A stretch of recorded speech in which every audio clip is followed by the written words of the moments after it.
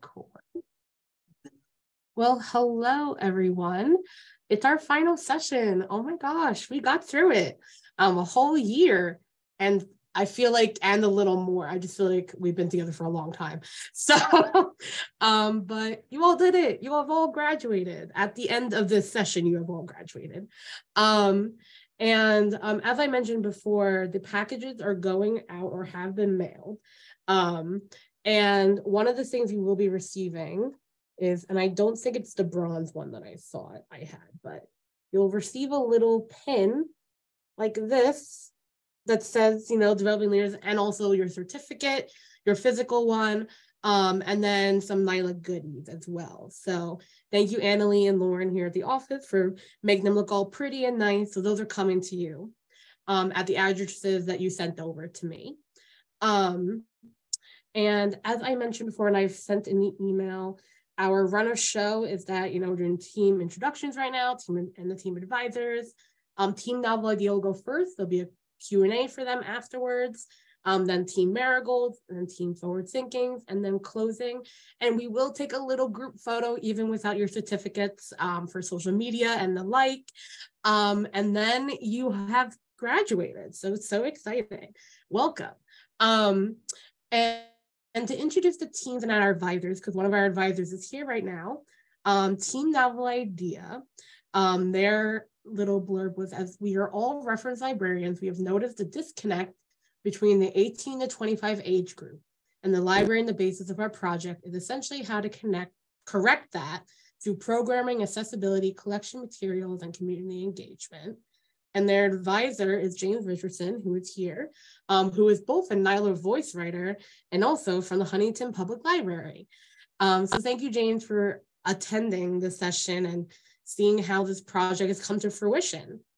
And with that being said, I want to jump into our presentations. So, and Team NYLA Idea is Colin from the New York Public Library, Jill from the East Hampton Library, Caitlin from the Central Islip Public Library, and Patricia from the Nassau Public Library. So give me 1 second if I pull up your presentation.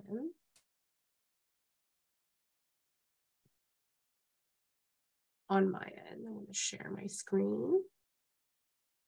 And if you want to say out loud, like next slide, so I know, to move, that'd be great.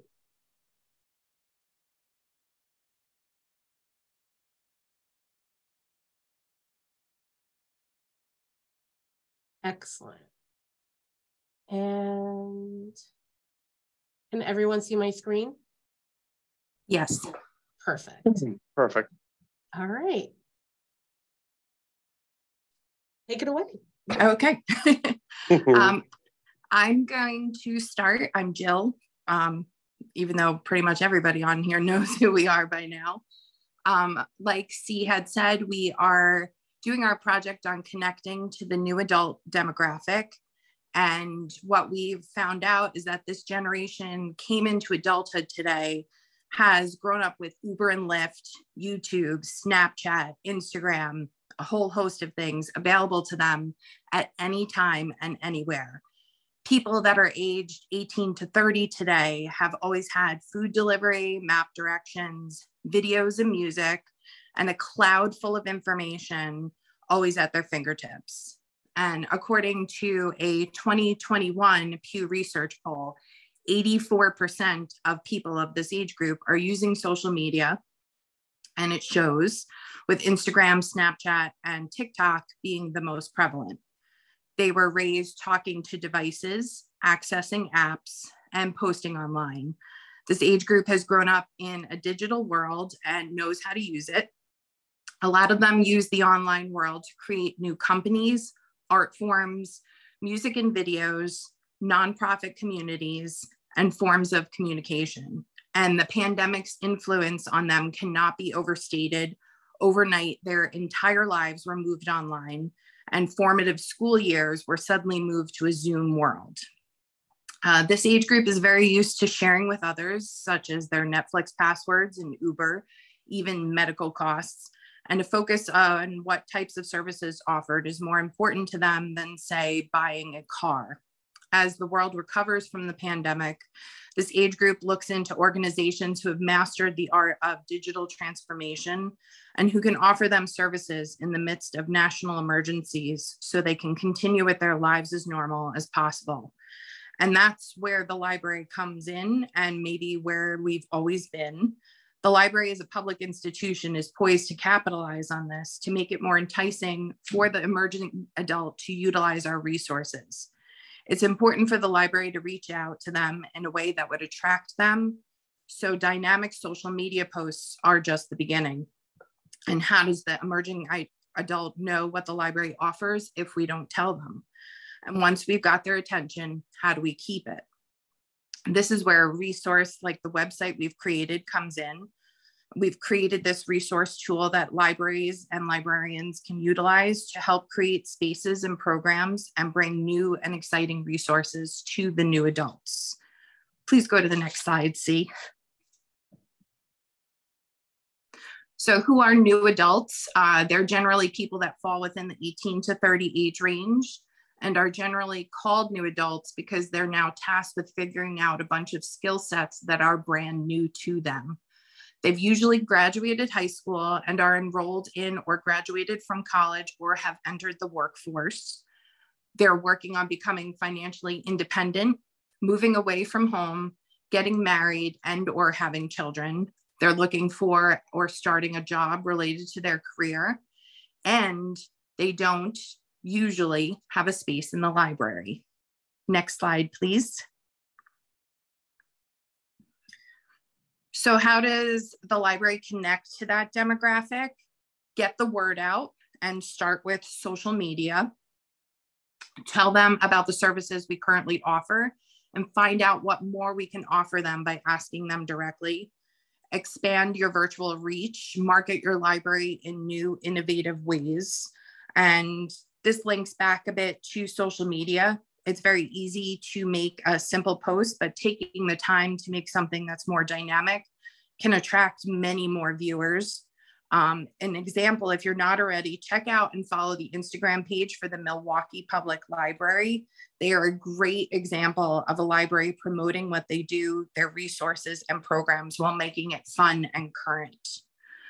Be a place this age demographic can come to think of as reliable.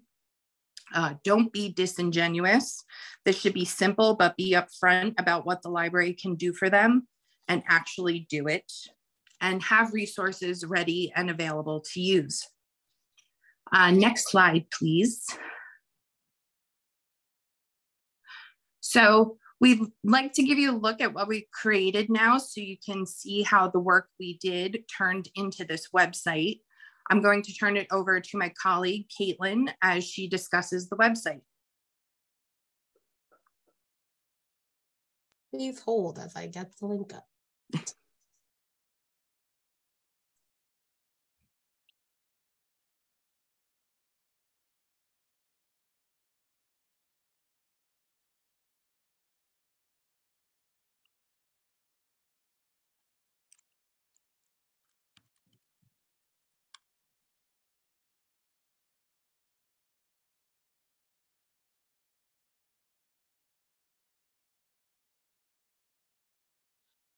Okay.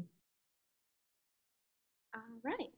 So as you can see, this is the website that we designed together as our team. So we took a lot of our survey questions and general information that we felt was the most important for librarians who are working with this demographic.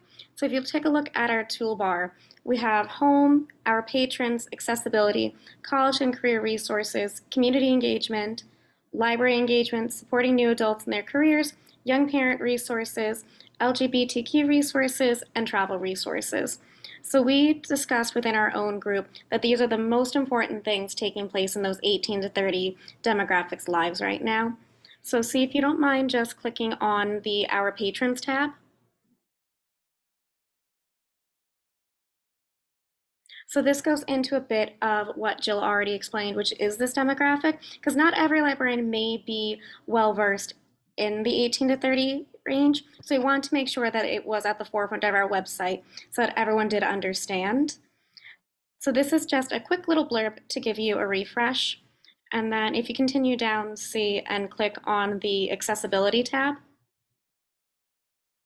same thing. We discuss here all of the resources that are available to this demographic if you continue down on the side. So we included a lot of different links to different resources, whether it be physical limitations, time constraint, which is a big thing in, everyone's live at this state, between college and careers for the first time. This is kind of where librarians can go to help direct people between Suffolk, Nassau, and New York Public, because within our group, we are a mixture of, Suffolk County, Nassau, and the city. So we wanted to make sure we were able to reach all of those patrons. And then if you want to move to the college and career tab. So the college resources goes into a little bit more of all the information that could be helpful to them during that point. We also include below some college planning as they do begin this next journey for them. And then if you keep continuing down, we have career resources, because as we know, not everyone may head to college right away. They may choose to join the workforce right away. So this also gives them some options into different employment centers between Suffolk, Nassau, and Queens.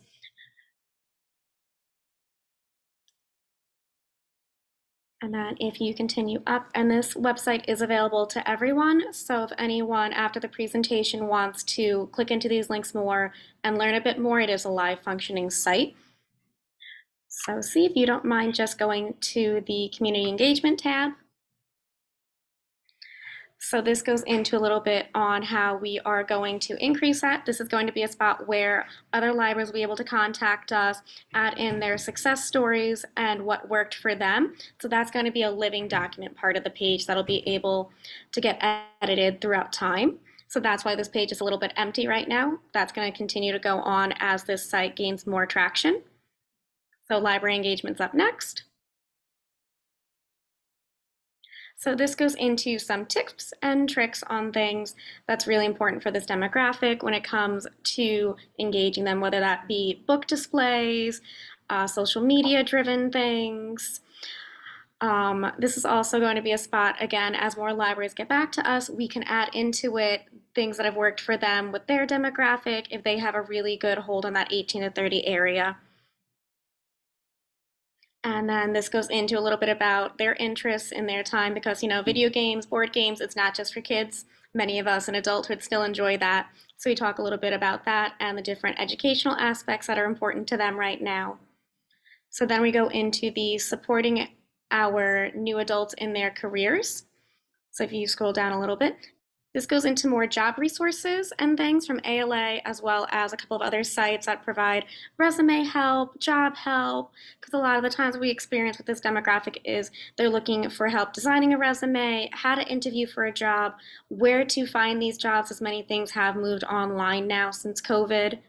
It's become a lot trickier, so this is a great spot for librarians to be able to reference back to answer some of those niche questions.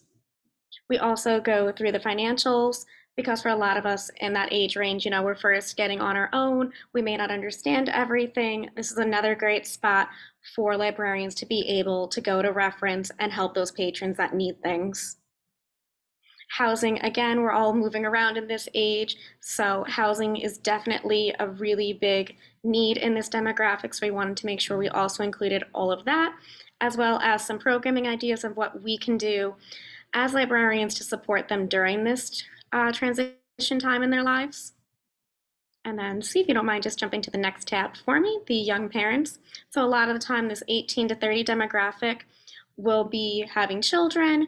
They're looking to, communicate and meet other parents of young ones. So this goes into more of those options for them, as well as some important resources for them, WIC, social services, special needs, how to navigate if you have a special needs child, and some of the resources that are out there in Suffolk, Nassau, and the city. And then see if you want to jump to our second to last slide. LGBTQ plus resources is a huge topic right now in all of our lives. So we wanted to make sure that as librarians, we'd be able to find, great resources that are tried and true to be able to supply to these individuals as they're navigating and discovering who they are in adulthood and learning a little bit more about themselves. And then the last thing that we included was travel. Because, of course, 18 to 30s love to travel while they can, whether it's studying abroad for college or just choosing to take a gap year to experience the world. This goes into a little bit of those options that we can provide to them as they, take on this new area. So, as I was saying, this is a living document website that we do plan to continue to update over time, whether it's all of us, one of us. We do hope that this will help a lot of our colleagues who are experiencing the same things we are when we're discussing and having these 18 to 30 individuals come into the library.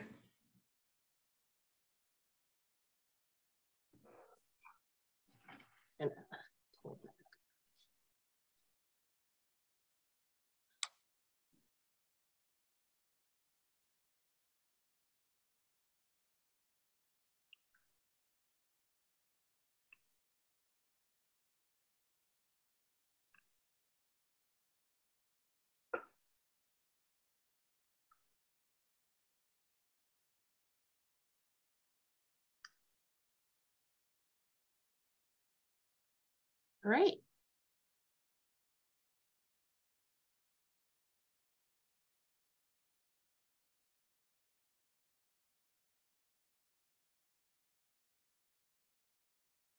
Ready when you are.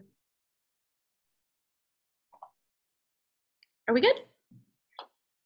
Yes. I was saying I am the lucky winner of survey question 1. So I'm going to kick things off. In the survey that we did, one of the questions was, what challenges do you think libraries face when trying to engage the new adult age group? So prior to sending out this survey, we talked amongst ourselves to find out what we thought the concerns were and some of the problems and what we're trying to do to engage them. So we decided that it was attending college and not being local year-round is definitely a hard point when we're trying to reach this demographic.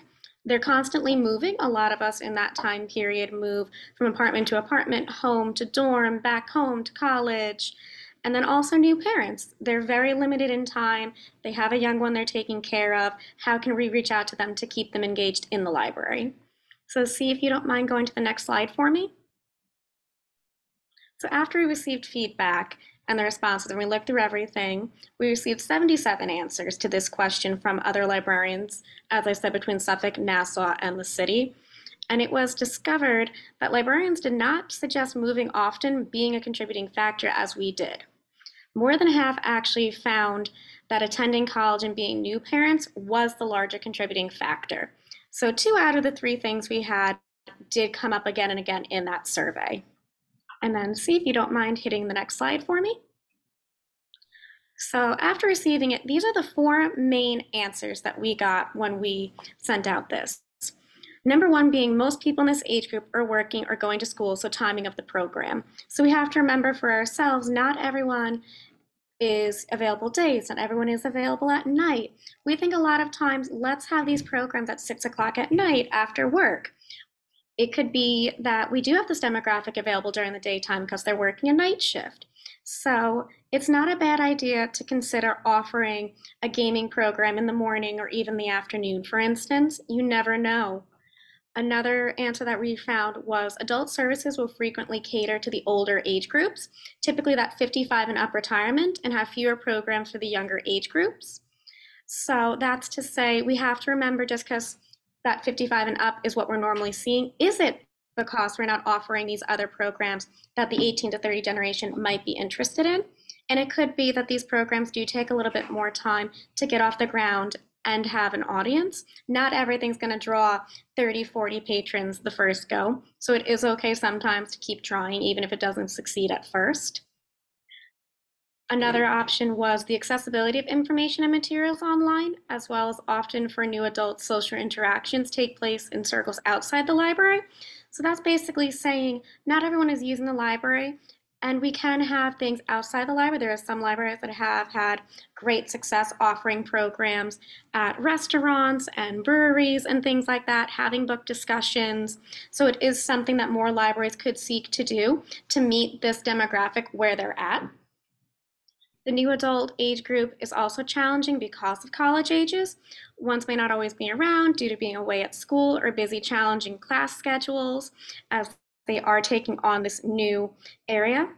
Also, teens tend to lose their older teens. So that's saying that a lot of the times, once they age out of teen services, where do they go? We've done a great job making them comfortable in the teen department, but now how do we take them from the teen department into the adult side to retain them? So that all circles back to those other three answers in the timing of the programs, what we're offering, and sometimes continue to offer.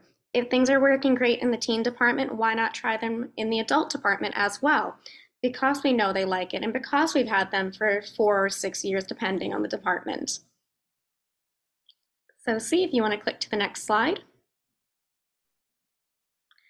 So getting into this a little bit more, the programs that we can offer them during the college break, summer break, spring break, and really get into this when they're home from college. We can also change the hours, like we were saying, evening and daytimes. We can offer a program twice in one day in some cases to help scheduling. So next slide, see. The interactions that take place outside of the library, like we said, some libraries are already doing this, but you can also reach out to local activity centers, town clubs. You can partner with local businesses to create dual events where you're promoting each other. Promoting library newsletters outside of the homes, sometimes dropping them off to a local laundromat or seeing if there's a daycare in the area where a lot of the patrons use. Having it available where they're already at can be a great option to let them know that the library is here, even if they're not looking at the newsletter from their home. And then next slide, see. And then at the end of the day, it's all about not forgetting that this demographic is with us. With much more of the focus being in the 40s and 50s, we have to remember that new adults do exist. So that could be creating a separate section in the newsletter, 20s to 30s, 18s to 30s. It's also tailoring our book discussions, including some younger authors or including authors where the book is taking place during college years and things where our patrons can, reflect and see themselves a little bit more in it. Like I said, taking a look at our teen programming and adapting it. And again, everyone loves games. It's an easy place for us to start. And then see, next slide. For that, I will leave off to Colin to take on survey question 2. Thanks, Caitlin. Good morning, everybody. Okay, so for our survey, the survey listed 4 questions. For question number 2, we asked, in what ways do you think the new adult population uses the library or would use the library? For this question, our team tried to understand the current user habits of our patrons. Why are our younger adult patrons coming in to use our spaces currently? And so to answer this question, we followed 2 specific methods. First, we did a series of brainstorming sessions and did research on this topic, and noting several important points, which I'll point out in our next slide. And then also we consulted the expertise of our colleagues to identify areas of library interest for this user group, specifically through our survey. Next slide, please. So what did we discuss? Before we initiated the survey, we wanted to have a general brainstorming session and to gather our thoughts amongst our team regarding the question of usage of the library. And so for this question, our team discussed trends and current professional discussions in regards to why our younger adult patrons were coming in to use our spaces currently. And just some highlights that we pointed out. One was, so COVID has played a large factor in usage. Specifically, in the last 3 years, ebook circulation has drastically increased, especially since the beginning of COVID back in 2020, which Overdrive noted that it saw 430 million library ebook checkouts just in 2020 alone. That is a crazy amount of checkouts. And so for this particular category, a lot of ebook usage has also then kind of continued on, I want to say, kind of in the post-COVID world that we're living in right now. And it's especially popular amongst the 18 to 30 age group. So this is kind of something that's really providing a great accessibility point for our patrons within this demographic, especially ones who may not be living at home, going to college, still have their home library card, and are checking out ebooks just for personal use or even professional use as well. Second highlight, specific craft-based programming, including some things that we've seen has been, board and brush programs, do-it-yourself programs. Diamond painting is something that's somewhat popular, along with a wide variety of different type of art and craft programs as well. And one of the main driving reasons for this is that this provides a moment of relaxation and reflection for a lot of these younger adult patrons, especially when it comes to everyday life stresses. So one of the aspects of this particular highlight is just the fact that a lot of patrons within this demographic are utilizing the library for personal relaxation and for, as in a sense, a de-stressor. And of course, another thing that is such a huge driver for us is programs that involve some sort of food or drink component, especially when you have patrons who are of college age, may not have steady employment, and a lot of them will come to programs, specifically ones that feature some sort of food or drink component. It allows them to have a snack, take a break, maybe gain some information that they may not have known about before. So this is just something that's really integral to this type of program. They also utilize us for borrowing materials for test prep, especially for civil service examinations. This is just something that we've all seen throughout our systems, that a lot of patrons, specifically those who may have graduated high school, may not be going into college, or maybe only completing 2 years of college and are looking to enter into the civil service world. They will utilize our space and our materials for test prep, specifically for these types of exams.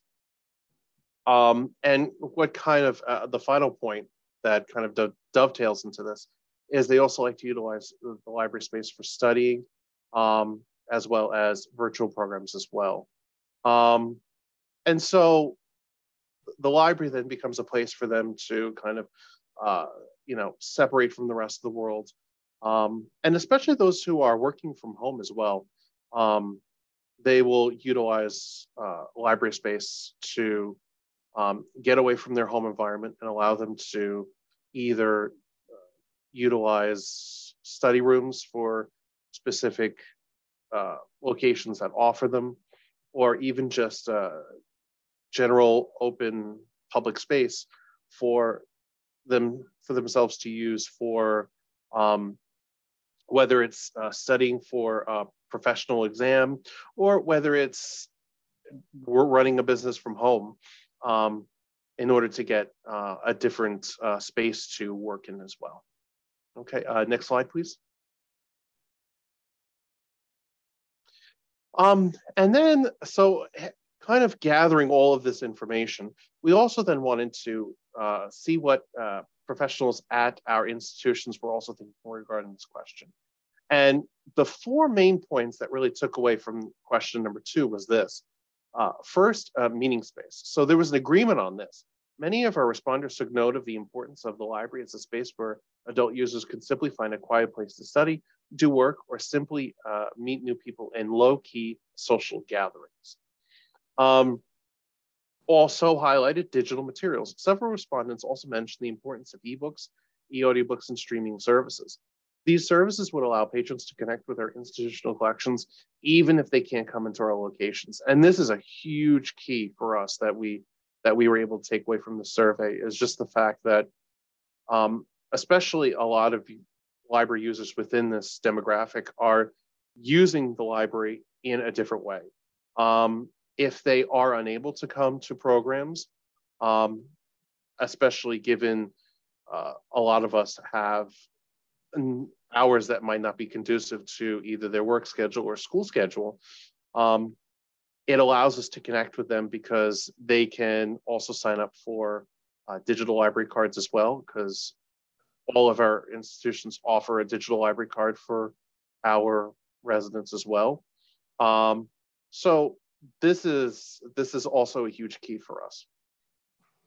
Engaging parents. A few respondents noted the importance of engaging parents of children who use the library. They mentioned some of their locations would work to engage parents while their children was in a library program. And this is something that's becoming ever more popular, not just within libraries within New York, but in other areas as well, where a lot of adult and reference librarians are attempting to provide a space for caregivers of children so that they can meet and have low-key social gatherings, information sessions, while their children are participating in a children's library program.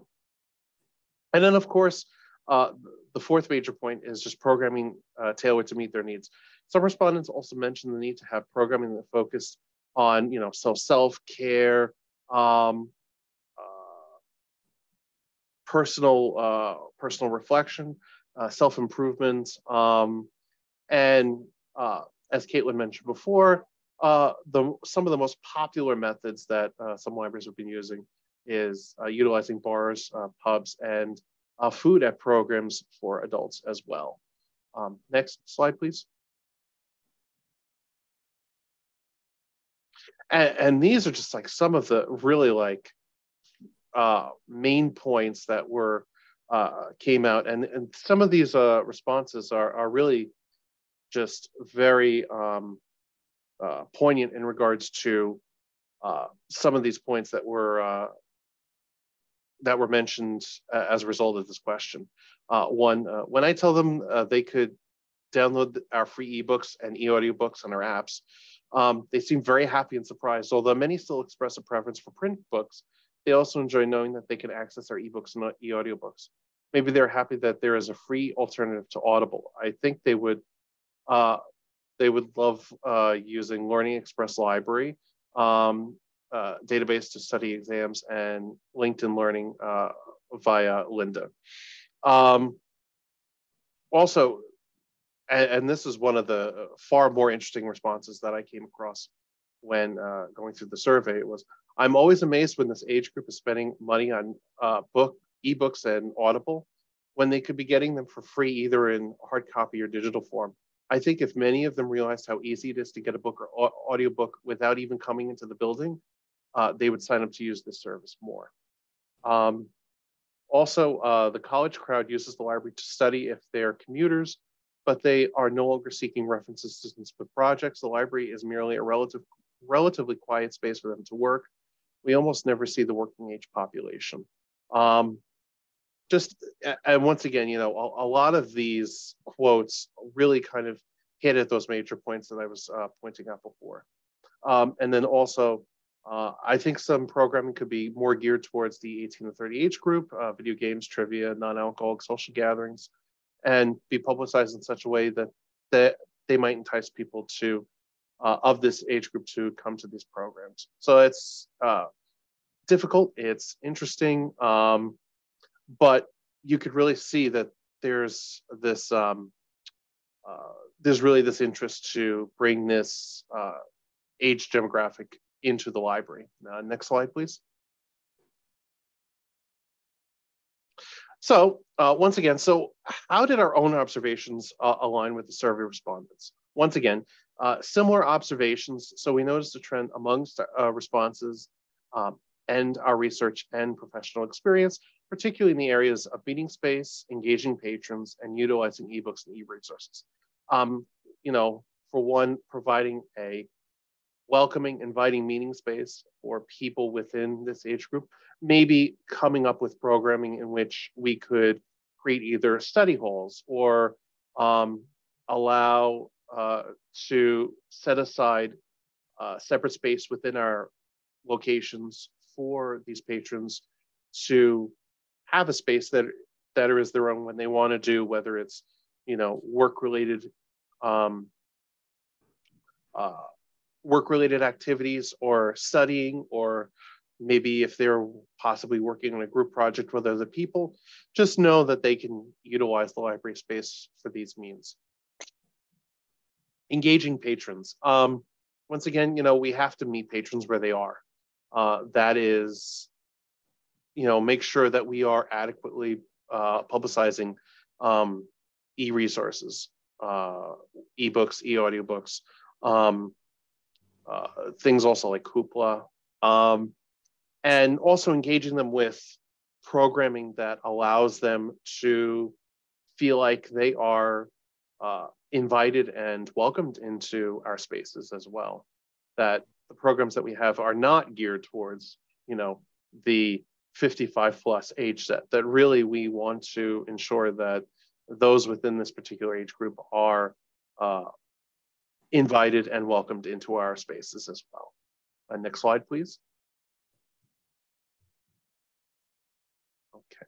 And of course, takeaways. It was obvious to us that our colleagues that patrons between 18 and 30 who are using libraries are taking advantage of our resources both in person and digitally to improve their own workflow, personal life, and for leisure.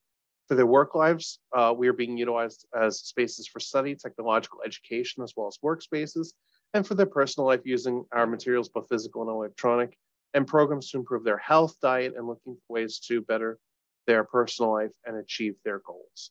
For leisure, they are looking to develop hobbies, make social connections, and use our materials, both physical and electronic, to occupy their leisure time.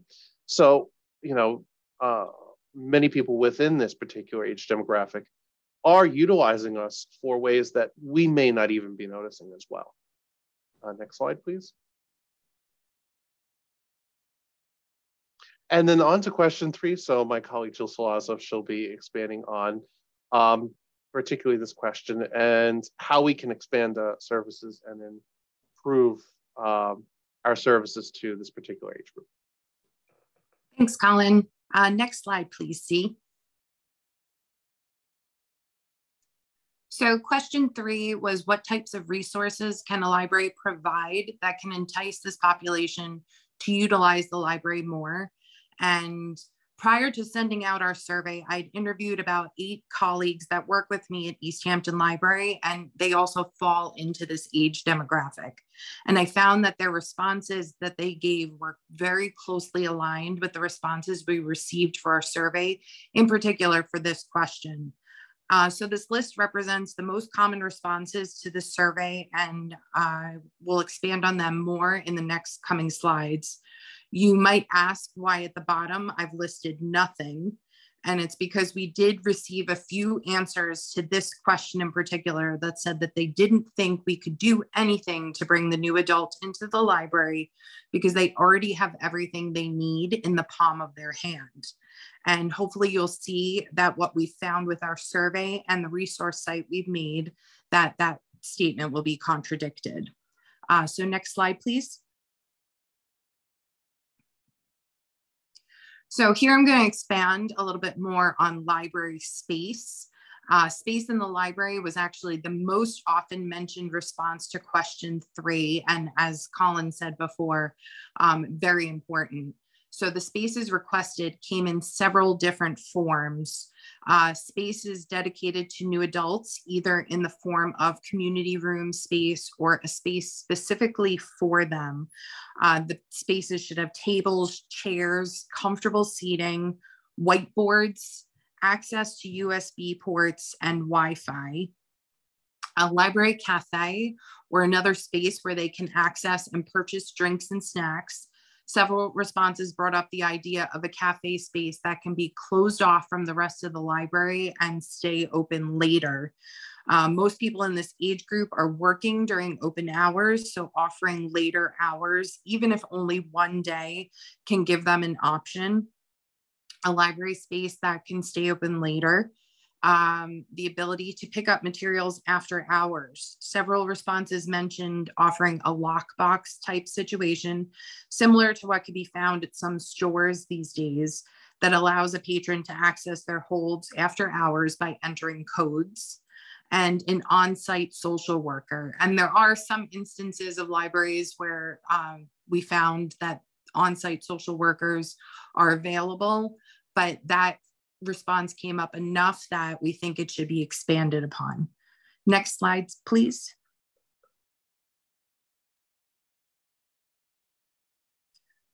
So programming was the second most mentioned resource to appeal to new adults after the library space. So programming specific to that age group, programs geared around fashion, nightlife, music, street photography, and more.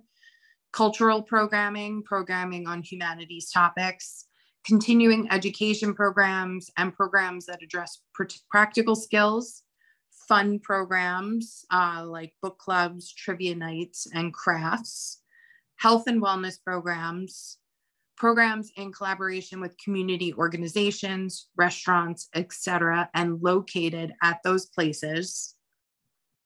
Programs targeted to specific communities like the LGBTQ community, the Latinx community, and more. Next slide, please. Programs, events, open forums where members of that age group can share their knowledge on a topic. That response actually came up a few times, which I thought was quite interesting.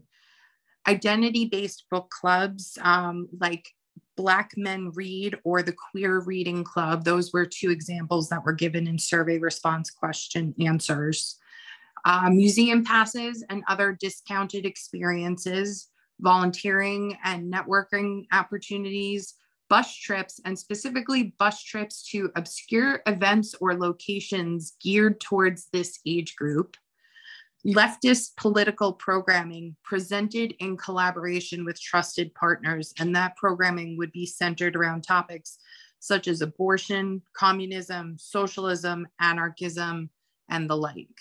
And online programming, like Colin had said earlier, for those unable to make it in. Next slide, please.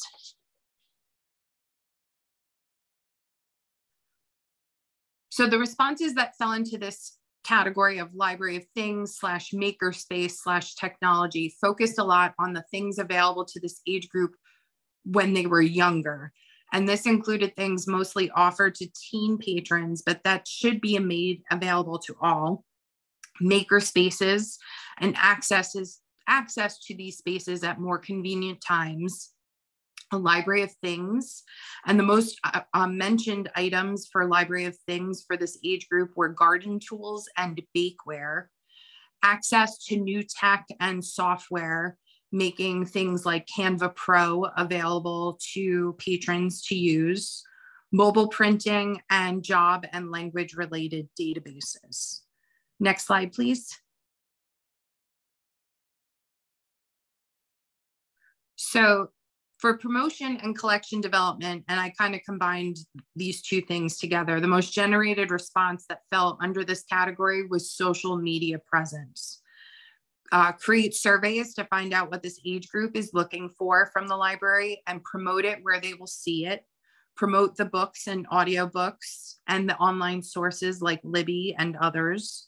Bring more popular books, authors into the collection, books that are promoted on Book Talk, Bookstagram, and things like that.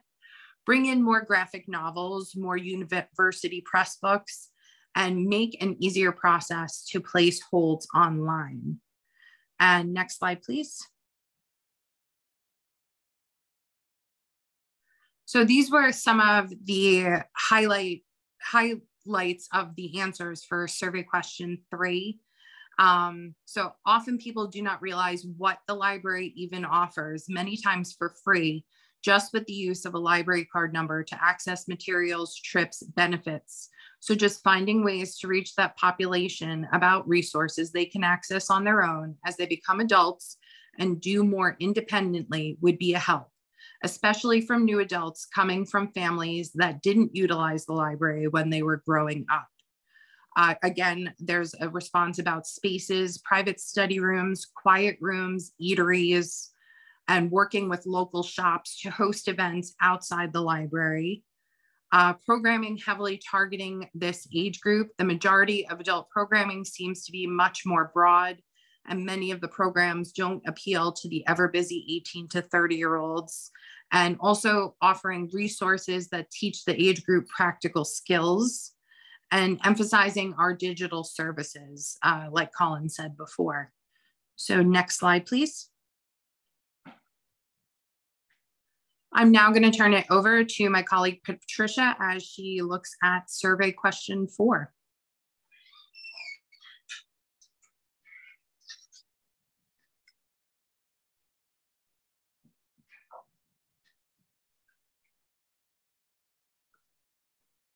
Patricia, you're muted.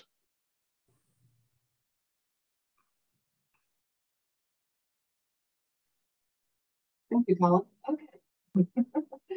Now that everybody can hear me, question 4 of our survey was, what are some ways in which your institution is engaging the new adult user population in the library? For example, programs, resources, meetings. I had the opportunity to speak to a few librarians before the survey even went in, just to get an idea of what was going on in some of the libraries. And here's some notes from those conversations. Next slide. Okay, so SciAsset. According to Jessica, who's a librarian at SciAsset, I was able to find out that one of her traditional programs just don't seem to be working for this age group. The virtual programs during COVID were more successful. The library had a successful virtual author program, which was a BYOB event. And since the attendees were at home, they could enjoy an alcoholic beverage.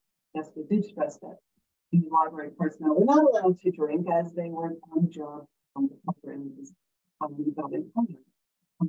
Another program that was successful with this was a virtual tour of a tattoo museum in Manhattan. Honestly, I didn't know that we had a tattoo museum in Manhattan, but Jessica did, and program. She also had some other suggestions, partnering with a local coffee shop. They have a writing program, workshop, play Jackbox online, graphic novel book talks, themes for programs that could be pop culture, true crime, fantasy, what's trending on Netflix. She mentioned checking the actors' obscure ideas, and then virtual and in-person programs are not limited to SciAsset patrons. Next slide, please. Okay, next up, I got the chance to speak to Deborah at the Oceanside Library, and they held a program at Barrier Brewery in Oceanside. They said it was well attended, obviously for patrons 21 and over. The program included a tour, how the beer is made, and a flight of beer samples. This gave us the opportunity to talk about the library had to offer. And she said one participant said, "Goodness, something like this on the library." And the library did some creative marketing and made posters with their information on how to connect with the library, gave them to the owner, and whenever somebody came up to the bar and ordered something and they put a poster out, there was the library's information. Maybe, put programs together to do something unexpected and leave something behind. And I really think that's a great way to do marketing to show what the library offer. She said 2 other programs that were successful was a jewelry program and a trivia night called at a local time. So we're kind of starting to see, at least from Oceanside, you've set this up, meet them where they are. And obviously, some of these programs are meeting this particular age group where they are. Next slide. Okay, Uniondale Library. Well, they've been doing programs for this specific age since before the pandemic. Their age department does have a program transition from YA to adult. Uniondale is very strategically placed at Posher and Findhunter and West Community College. There are lot of local students in their area. Patricia, are you able to unmute and like reconnect your audio? It's just a little muffled.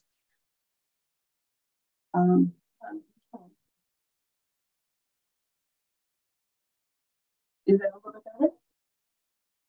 It's kind of the same. Okay. So back to Union. So their website events calendar has a area specifically for new adults. They offer a variety of programs such as lingo, name that tune, and Moja, book club, cooking classes, and just recently in 2022, they used personal study rooms called wiggle rooms. These are private spaces. It has a stool, a desk, charging station, lighting, and privacy. And the library received these from a grant from Representative Taylor Darling study rooms and the extra money. So these were things that I found out trying. Next slide, please.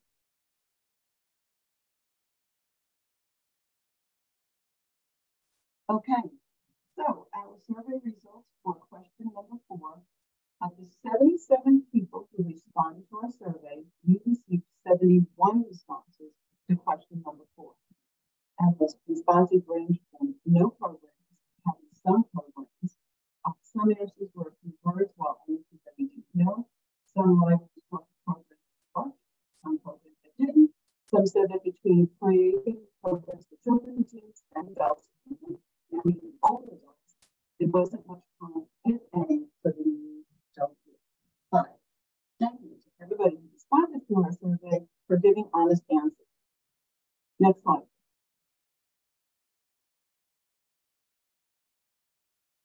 Okay, so here's the top answers, top responses to our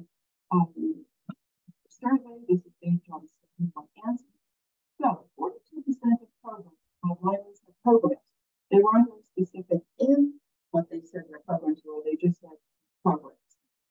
Libraries with meeting space, quiet reading spaces that made up 30%. Libraries with craft, video, or board games, virtual, in-person.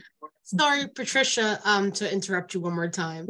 I'm gonna send you over a phone number that you can call. So it'll be a little bit easier to hear you, especially because we want to hear these statistics. So give me 1 second. I think this might help. Okay, so you can call that number I just sent to you directly in the chat.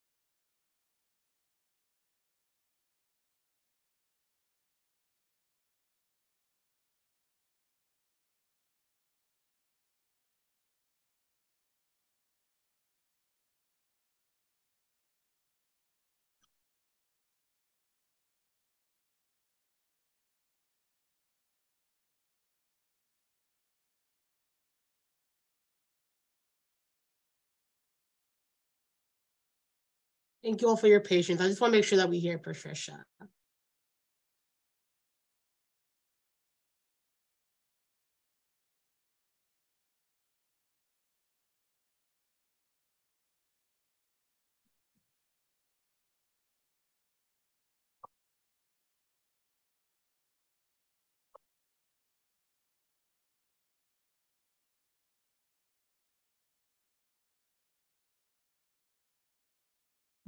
Okay. So Patricia's still having trouble with connecting to the phone. So I'll just have you all just keep on going. It's only 5 more slides, but we are running a little over. So we'll just shorten the Q&A portion a little bit. Perfectly fine. Yeah, thank you. All right, Patricia, we tried. You keep on going. Okay, so back to my slide with the pie chart. So 18% of our responses made up libraries with craft, video, or board games, whether it's virtual, in person, or taken. 8% of libraries did not respond to this question. And 8% of libraries said they had no programs. Then we got into a little bit smaller amounts of responses.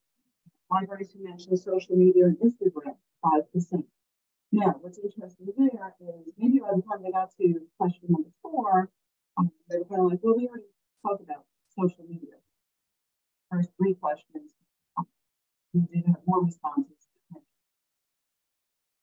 3% of the libraries mentioned that they had website programs. Now, the social side was moving to and trivia.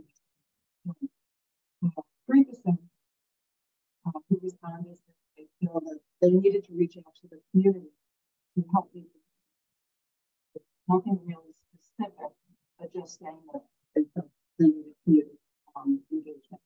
3% had libraries with book clubs, and only 1 mentioned, only 1% mentioned living. But I think that in the other questions in a survey, living and social media mentioned. Next slide, please.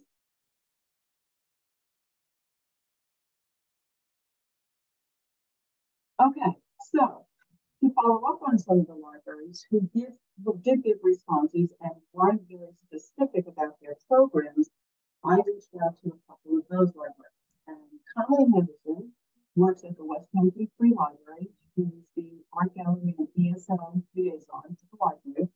And this is what she means. 2 of my colleagues and I have been running new adult programs for almost a year, and we have tried a few different program types with varying levels of success. What we found works best is planning programs at places in the area where the young adult demographic already visits. So far, we have run bingo at a local brewery, and anywhere from 20 to 30 people each time. As we go forward, those are the types of programs we're trying to plan for. Things that are cheap or free to run at a venue outside of the library. Now, kudos to Colleen and the team at West Hampton Library. Right? Meeting them where they are.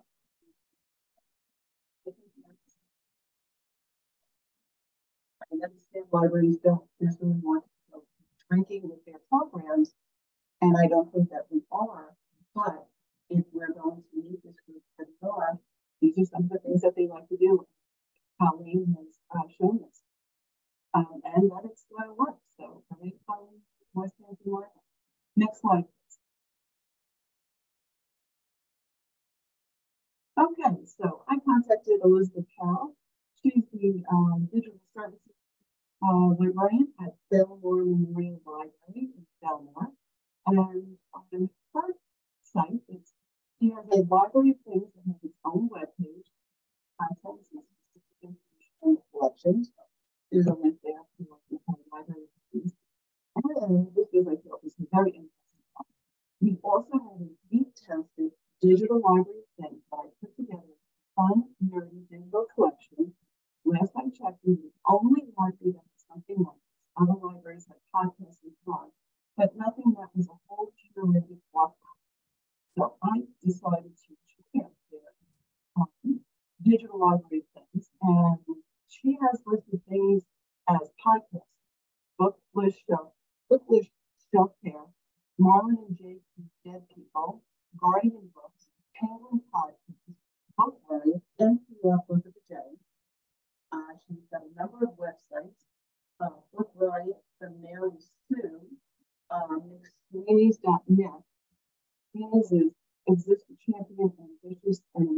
review writing and to challenge conventional expectations about where it's found, how it makes piece of things. Site for millions, Instagram, Library of Congress, libraries, Vet Museum Library, and a variety of other really cool that she posted on her website. And I have to I've never seen anything quite like this on anybody else's website. And none of the responses mentioned something. Kudos to Mr. Town, library. Next slide.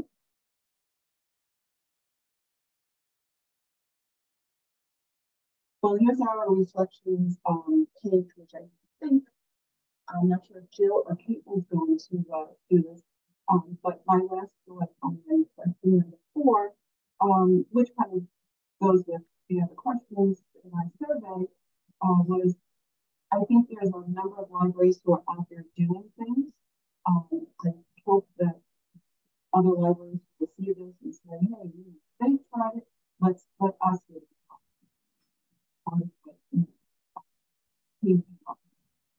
But this is our capstone and reflection and success page. So as I said, I'm not sure who's exactly talking about this.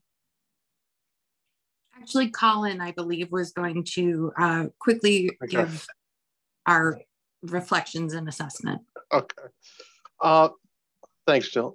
So basically, you know, we just threw out a lot of information at you. So thank you. But the heart of this information is this.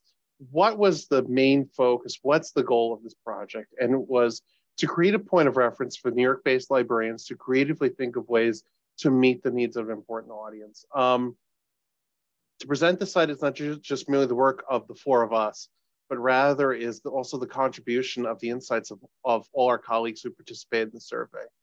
And also to establish a way for NYLA and or individual librarians to advance the work of this resource, basically in the style of a wiki, so that our hope is that the future of this resource lives beyond this particular project. Because as librarians, we know we don't have all the answers. But what is our greatest power? Our greatest power is ability to search and to find the right answer and to rely on colleagues to help fill gaps. You know, we obtained a lot of information from this, some of which, you know, we had known through our own professional experience, but then also highlighting other areas in which we may not have seen or maybe we didn't realize before. So there was a lot of aspects of this particular project that were eye-opening. Next slide, please. And we enjoyed working with the wide variety of colleagues from different areas to create something that is beneficial to our own workflow in a tangible way. And although there were hiccups along the way, we feel confident that what we have created will be used by our peers and may provide the spark needed to create something new and exciting for the new adult age group. And last slide, please. And here's the site again. So once again, thank you everybody for listening to our presentation. And we really hope that, you know, you definitely check out this resource. The 3 colleagues that I worked with to put this together, they put a lot of hard work into this, and I am extraordinarily thankful for them. So. Thank you, everyone. Ooh, thank you. All right, so we have time for like a few questions, and then we'll hop over to Team Marigolds. So any questions to Team Novel Idea? And you could just, you know, unmute yourself. We all know each other at this point. I had a question. The survey responses, do you have demographics on who responded to that? I'm not sure if I maybe missed that, but was it people in this target age group, or was it library professionals, or what? So we sent it out to library professionals, and it was a variety of libraries between Suffolk, Nassau, and New York Public System as well. So it definitely was across a wider age range, not just the 18 to 30 demographic, but more so those who work in that area. I have a question. What was the thing that you guys found most surprising out of the survey results? Did something really strike you as you were shocked to hear that? I think for me personally, the library space, because we don't see them in the building.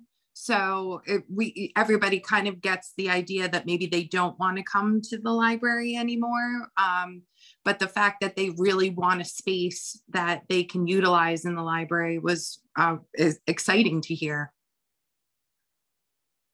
I dovetail Jill's point. It's the fact that, like, you know, especially when they do come in and you do ask them these questions, more often it is because, you know, oh, I'm studying for this big exam, or, oh, you know, I work from home and I need another space to, you know, do my workflow or something like that. And we just don't, at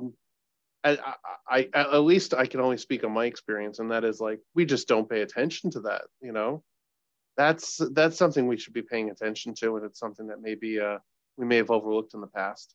As a former director of a small library, I would echo that the way that my experience with the young adult, like the young adults, was that they avoided the desk and talking to the librarians. They came in like under the radar, used the Wi-Fi. They wanted us to set it up so that they did not have to interact with us. They liked the self-checkout. They liked, like, they really were avoiding us hard, but they were using the space, but yeah, they were avoiding us hard.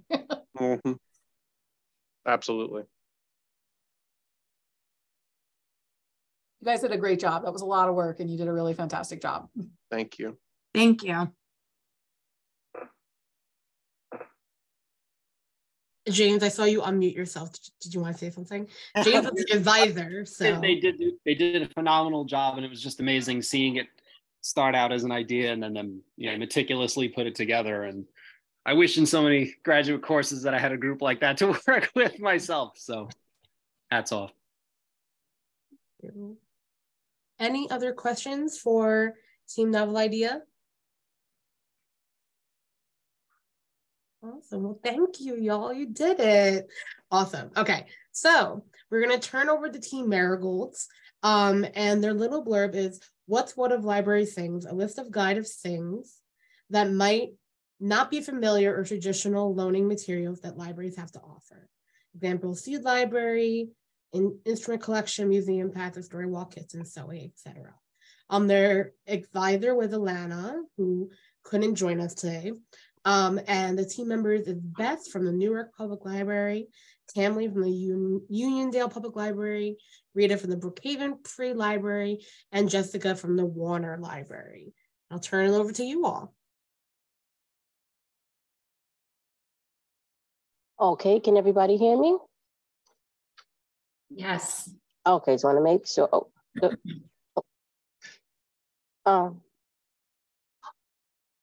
Okay, so we already got our introduction, so I'm just going to go straight to it. Can you please go to the next slide? All right, why a library of things? In the wake of the growing trend of adding non-traditional items to library collections, it is Team Marigold's goal to develop a workable blueprint on how to implement a library of things. The toolkit will provide resources for libraries of all sizes to consider when developing their library of things. The toolkit will detail how to organize collections, manage materials, material examples, possible resources, and promotion of collections. Next slide, please.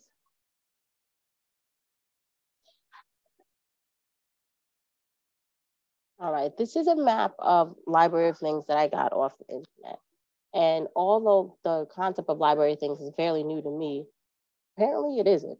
It's been going on throughout the United States in different libraries. So this is just a map, and if you see the different items that could be loaned or a part of their library things, and this is the map of the United States. So go to the next slide, please. Materials. Next slide. So while I was doing research, I did research with a number of libraries on Long Island and throughout New York. So some of the things that I realized, and I found out that the library of things sometimes are separated in different categories, or you could sort the list. So I put a couple of different categories on, and I just put some things that I thought were interesting. So some of the libraries have indoors and outdoor games that you could borrow, but this is by no means a completeness. This is just some of the things that I found that were interesting. Some libraries loan out bocce ball sets, croquet sets, cornhole games, Nintendo Switches, and they have things for the home, a stud finder, cake pan, thermal leak detector, garment steamer. So when I was talking to patrons in my library about different things and about library of things that they noticed that other libraries have, one of the patrons said that this is a good way to try out something before making a good purchase. And I thought that was very valid because I actually purchased something that I did check out at a library of things. So you could do a lot of different things with a library of things. Well, you could borrow a lot of different things. So these are for something for hobbies. They have a metal detector, binoculars, a jewelry toolkit, a sewing machine, and technology. Different things fall under technology, but these are the few things that I thought that were very, very interesting, because a lot of these library of things materials are actual big ticket items. I apologize if you hear background noise right now. Right now we're conducting a class visit, so you might hear it. So I really apologize. It's a really busy morning here. So one of the things they have are virtual reality sets, a digital microscope, which I didn't even know existed, a GoPro camera, a digital film scanner. These are some of the things. We could go to the next slide. Entertainment and auto. So here's a podcast equipment bundle, a vinyl record player, which is really cool because not a lot of people have these things anymore. A projector that could be used indoors or outdoors, a karaoke machine, things for your automobile, a Garmin GPS, a car code reader, an air compressor, and a portable car charger and jump starter. So all of these things are things that are included in the library of things. Now, you might not start off this big, or might not have started off with something that are as expensive as these, but these are just a few things that they do offer. Okay, next slide, please. All right. So these are different links to library of things throughout New York. So some of them are larger than others. Some of them have a little greater budget, and others are smaller. But one thing that I did notice that some of the libraries did include things that they already owned already. Like someone had a VHS DVD player. So some of the things that are included were things that the library has already owned, and now they're allowed to, they agree to loan them to patrons, and some of the things they don't own. But this is just a small list of libraries throughout New York that you can click on the link if necessary to see what they own, and you can see how they label, list, categorize their information. Next slide, please. I believe this is going to go now to Miss Jessica.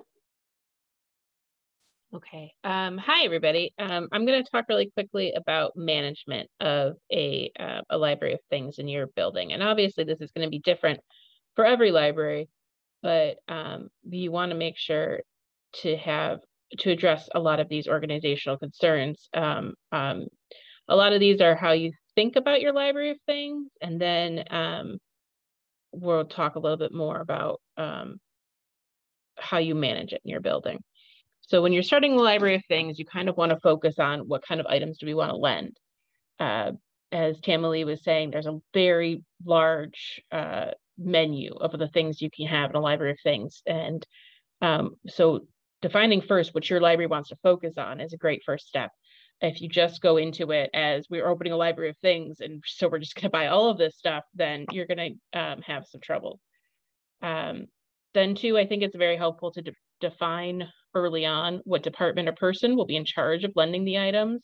If this is going to be a reference service, if it's going to be behind the circulation desk, answering those questions before you start will help. And then more into policy things, you have to consider what are the risks of lending these items. So say you do lend something like a fishing pole, and somebody uses it and they go into your local lake or river and they fish and they don't have a fishing license, and then they say, oh, it's the library's fault because I thought the library lent me this fishing pole, so I was allowed to fish. So you have to have a concept of what the library's liability is for these things and what kinds of permissions and rules you want to have in place. And then, so lots of these policies, which is the final question, how could policies limit these risks, is the way you want to look at it. These questions, I have a tip here that you should brainstorm these answers with multiple staff members. This will firstly create buy-in and help generate more ideas. So if you're in the beginning stages of developing a library of things, I think it's a great idea to have a large department meeting and kind of consider all of these aspects. So policies, what policies should you have in your library when you open a library of things? So a general library of things policy. This is going to look very similar to your library circulation lending policy.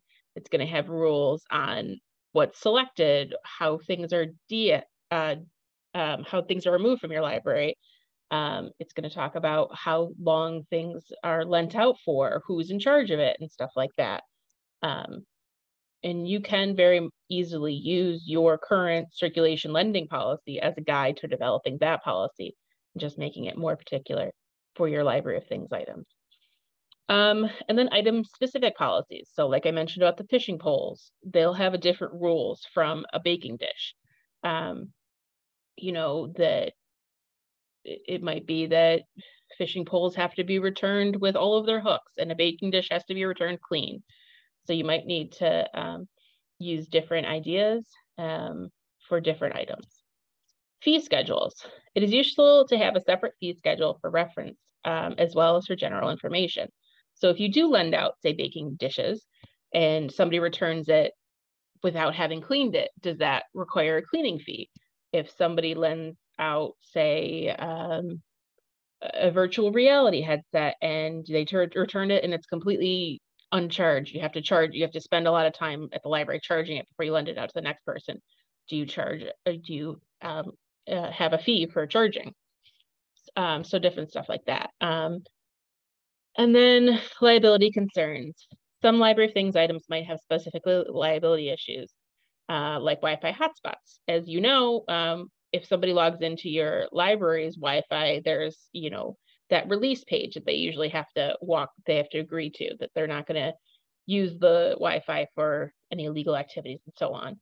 And that kind of releases the library from liability. And so for Wi-Fi hotspots, it would be the same thing, that they would have to release the library from liability if they use the item in an illegal manner. If you're doing this as a part of a larger library, you might want to consider consulting with a lawyer about the library's responsibilities. And that's kind of a very quick guide to the 4 main things that you should think about when developing your library of things policies. Some of these libraries, I think that Tamily are linked to them already. Some of these libraries have really good policies in place, and these links will all be live on this when it's shared. So you guys can click on those and go through them. And then staffing and management. So libraries should decide, as I said before, on a particular person or department to be in charge of the administration and organization of your library of things. This just helps with organizational continuity. So you don't want, you know, somebody just goes into the back and checks out your bocce ball set and then doesn't count the balls and there's 3 missing. So you want to make sure that there's people in charge of it. One great idea that I saw at several libraries was to create a manual of check-in and check-out procedures for each item, which I have on the next slide. So say you're checking something out, then you have to go through that item, make sure all of the parts are included. If they have to sign some kind of policy or liability release, then that should be included in the procedure. Check in. What parts need to be checked in? Do you have a checklist? Do the items need to be checked in a particular condition? If it's a baking pan, is it clean? If it's, you know, a steam cleaning vacuum, is the water canister emptied? Stuff like that.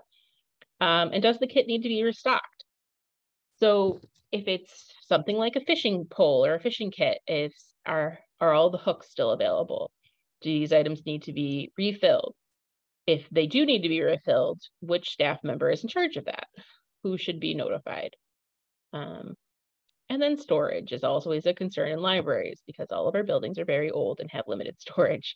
So you should define where the item is stored and who, if there are issues with the item, where should it go? Who should be notified? If there's an item is broken, you don't want to put it back with the regular items. Is there a place in your library you want to dedicate to items that need repair or need to be replaced? And then should it be stored in particular condition? If you're lending out things like instruments, do they need to be unstrung or strung in a different way? Should they be stored right side up or upside down? All of this information you can include in a helpful manual that should be kept if you're keeping it at your reference desk or at your circulation desk or with the Library of Things, just for easy reference for your staff and for patrons. Thanks.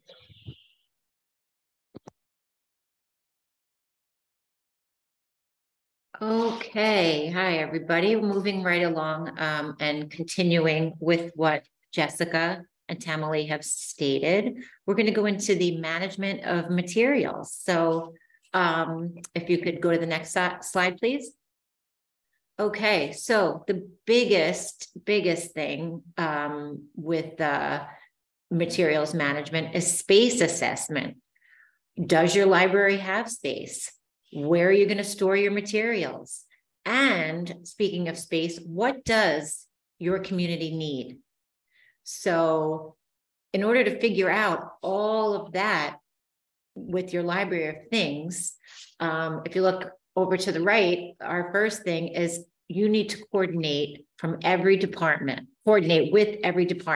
in the library, because your library of space might not have any space, such as mine. We're in a really small library. So if you're planning on using a rolling cart, or you might have a garage or a storage unit in the back, every department needs to know where these are located, who can borrow them.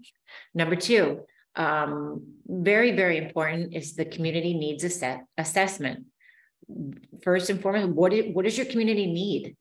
And, keep it small. Number three, keep it small.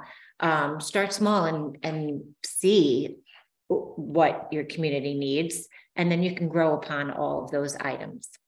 You want to keep all the costs in a spreadsheet, and to continue with that spreadsheet, knowing if you have to buy something or add to what you had in case it was used or lost or not given back. You have that spreadsheet so you know how much each item costs in case you have to replace it. Number five, you want to create a MARC record with an enticing description that everyone can see. This way, just like they're going into your catalog to see what books you have it on there as well, so that everybody sees it and knows that these items are available. Number six, check in and check out should only be in one place, preferably your circulation desk, and all materials should be checked in and checked out at that one designated place. And if you do have space, create a display. Doesn't mean it has to be those items that you're displaying. It could be really nice pictures of those items, and just make it nice and make it where people want to use that item. And number 8, funding, grants, fundraising, donations. You don't only have to buy the materials. You can get a grant. You can do some fundraising. And a lot of people donate items. They might have bought 2 vacuums and they're going to donate you the second vacuum. If it was a donation, just let the person know, make an agreement that the library has the right to use this item as it is. Yeah, it could all run really smoothly. So if you wouldn't mind the next slide, please. Okay, continuing on with our management of circulation. So you should have a Library of Things agreement. When circulating Library of Things, make sure that your patrons sign something. So if you look over to the right, this is an agreement. We took bits and pieces from other libraries, and we tried to put one all together. You're more than welcome to use this in the future if you need. But it's just an agreement stating that I agree to, the patron agrees to accept full responsibility for those materials. And we didn't, the next one is to pay a late fee if it's not returned on time. And, you know, that depends on what the item is. It depends on your library, what you agree to have a cost per day. And I accept full financial liability for the material and all the accessories while in my possession. There's so many different types of materials that you can loan out, but a lot of them come with different accessories. And if a patron takes on that responsibility and they don't bring back one of the accessories, that whole thing doesn't work. But the good thing is you can always buy just whatever goes with it. You don't have to purchase the entire item. Let's see. I agreed to return Library of Things material to a staff member inside the library. That's really important. You can't just leave it or throw it in the book job. You can't just leave it out front, because each person has to really go through the items to make sure all the items are returned. And of course, down at the bottom, patron would write their name, sign their name. You do need their email, their address, their phone number, and whoever did the checking in and checking out should have their staff initials down at the bottom, because somebody has to be held accountable to make sure that all the items were returned together. Because what happens is, person who takes it out the next time, if the items aren't in there, we need to know how to track down those items. Okay, can we go to the next slide, please?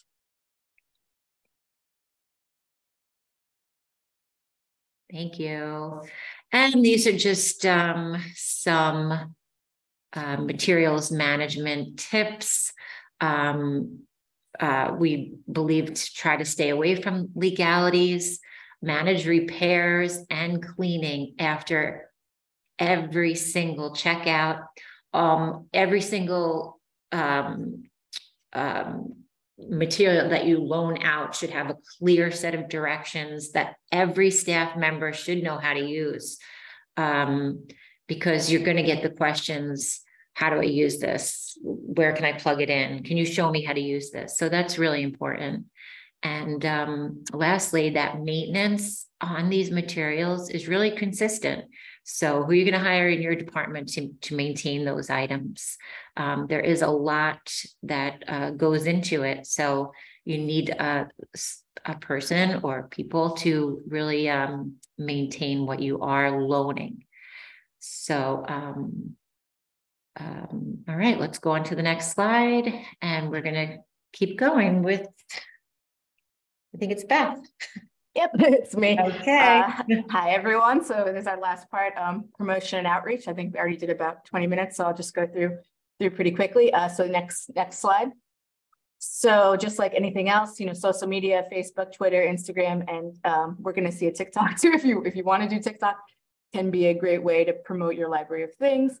And a tip, just by following other community organizations, resharing what they've already shared, and responding to things. That's a way to connect with your community and connect with other groups that you could potentially do partnerships with in the future and programming with in the future.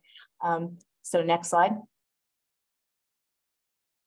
So social media trends, you can also try to follow different trends. If there's a certain day, you know, happy Memorial Day, and then you put something that's related in your library of things. And then during National Library Week, the American Library Association has specific images that you can work with. So following these trends, people might already be looking at these tags and these searches, so that can help more people see the content you put out. Next slide. So I did some research into different libraries around the world and what kind of social media they were putting out. So here's some examples. You can see that images are a big thing. These were some of the popular ones. So you can see what has people looking. Images, you have your easy link to your item and how to check things out, your hashtags to make sure that it comes up in searches, and images of the items that can be checked out as well. So those are some things that we saw libraries doing that were popular there. Next slide. And then here's Instagram, again, images of the items, or images, you know, this is cute. I think they made images like using Canva or some other free graphic designer. You can kind of show people easily what can be checked out. Crutches, that's an interesting one. Next slide. So, you know, especially with the younger generation, you know, TikTok's very popular. So here's an example that was done. You could play. I don't know if the sound will come through. Yes, I think the sound, but it's the Lizzo song about like the Gucci. Anybody know the name of that song? And they did a dance. So there's a lot of younger generation on TikTok, like we talked about before, new adults. And they might not see the library anywhere else. So you have to have the staff who's really willing to, you know, put themselves out there like that. But that's a possible way to get a new audience. Next slide. It's playing again. So then the other thing to consider is, you know, flyers and newsletters. If you don't already do them, I'm sure you might do them for other things. You can just get it right in there. But just to make things more accessible, because not everybody does have access to the internet and may see the things online. So let me see. You know, Canva, like I mentioned before, it's free for nonprofits, and you can make free flyers. You already have the templates there. Very easy to set that up. And that way, people who may not see things online, you know, older senior citizens or people with disabilities may be able to see flyers and newsletters that they can just pick up at the library. And you can also make sure to leave them at different community centers where people may be, parks, senior centers, etc. So next slide, I just also had some examples of that. So again, you know, they have items of every single thing you can check out, which can really grab the interest of viewers. And, you know, like, oh, I would like to check that piano out. So, you know, you can use those images to attract patrons. Next slide. And here's another one at the Gibsonville Public Library. So I just did some research on what other libraries were doing. Next slide. So then as to partnerships and community programs, you can reach out to schools, senior citizen centers, politicians, and others in your community to share your promotional materials, and also to partner on programs, which I'm going to talk about on the next slide. So next one. So some examples, you could have of course, schools and groups like Tamily has her class right now. And then you can partner with a group that specializes in the item that you're lending. For example, there's like sewing groups, and a lot of libraries have sewing machines, so they could come in and teach those classes. And that's you know, they might be able to do that for free, because then they get more people to come to their group. Similar with gardening, we in our community have a community garden, so they could come in and they get more people to come to their garden. And it's always good, like was already said, to survey the community about what they need or what they would like to do with these items. So lastly, on the next slide, programming. It's on the next, it's on the next one. Next slide. So planning community programs, of course, is going to help more people come in and see your library of things by reaching out to your local library association, like we're here at NY New York Library Association. You can see what programs other libraries have done, or you can just like look online. Of course, there's a lot of things on their websites and their social media. So what I did was lastly research into that and see what kind of programs.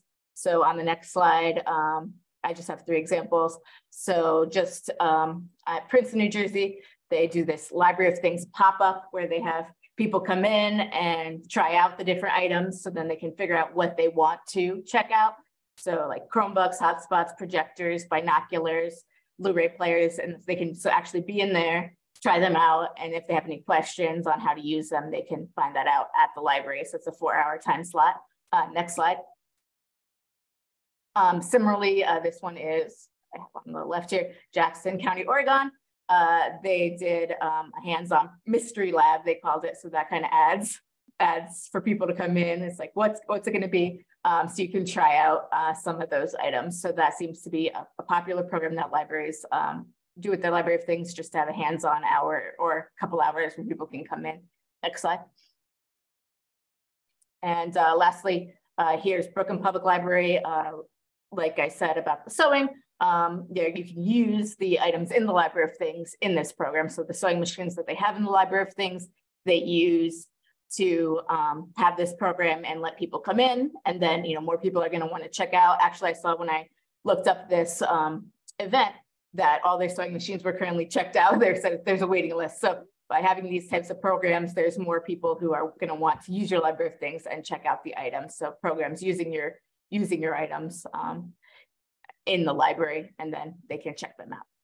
So that's everything about promotion and outreach. It's similar to other things you might do at your library, but we did some research into how people had done that specifically for Library of Things. And that's the end of our presentation. On the next slide, if there's any questions, we're happy to answer them. And thank you for listening to our presentation. We hope you'll be inspired to go out and start your own Library of Things at your library. Thank you. Thank you. That was amazing. Thank you, Team Marigolds. Okay. Any questions that we have for Team Marigolds?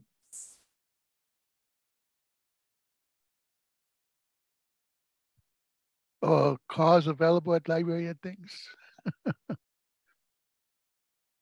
No, I'm actually on the program. I saw one library that was had the Hot Wheels in their Library of Things. That's the closest they get to a car, I think. I will say I saw online another country that was doing a car sharing program, but it wasn't in the United States. It's probably insurance stuff more than anything. I would think that's a problem. Somebody doesn't return a car. That's an issue. Sounds like I'll be moving. Right, but I do think there was a car lending program at a library in Europe. Maybe I don't remember which country I read about it. Denmark or one of the European countries had car sharing. That's crazy. I'm changing citizenship.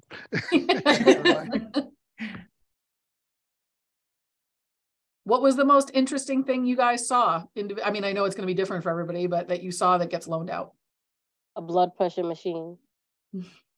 That's a big one in a lot of places. I was surprised. I was like, well, now I know. There's very, very random things, but I do feel like the things that they touched on, someone asked for, because they were so specific that someone would have to ask for that. Yeah, I knew like gardening stuff was going to be a thing, but then one library had like a hose was part of it. And for some reason, the hose really threw me off. I was like, what? I was so confused about the hose. That was the one that really took me by surprise. I know the next group also is talking about libraries of things, and Jillian is on, who was their mentor, and she was from the Mid-Hudson Library System when I was a director there, and Jillian had the coolest libraries of things always at her library. She always had the best stuff. They had like have-a-heart traps for wild animals and camping equipment, and I was always like, I'm never going to think of something before Jillian thinks of it. We just started a spice library. Yeah, it was just awesome. So cool. I always thought I'd beat her on something, but I never did. She always came up with the ideas first. Wow. You guys did a fantastic job.